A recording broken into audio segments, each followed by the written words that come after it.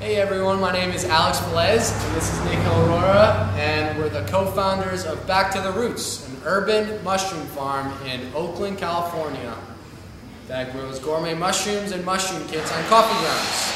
We're about to read you a story from Science Castle, and afterwards we're going to spend some time going over a demonstration of how to use your own science class mushroom growing kit.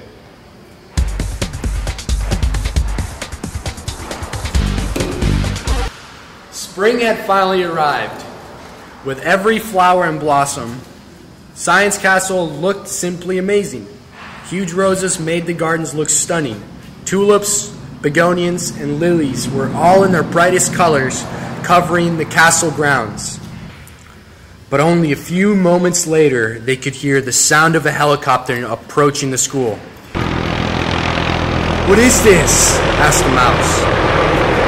They ran to the next window and saw a helicopter flying right by the castle.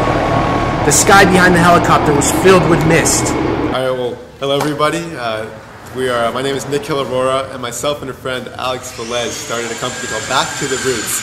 And it's a sustainable urban mushroom farm where we grow gourmet mushrooms on entirely recycled coffee grounds. And we actually now launched this kit which you can grow your own mushrooms at home as well with.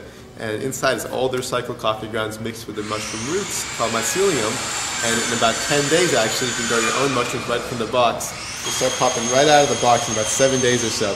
But once these pop out, they're doubling in size every single day. So from day 7 to day 10, it's a really fast, fun experience to watch them grow. You get about a pound right out of the box in about 10 days time.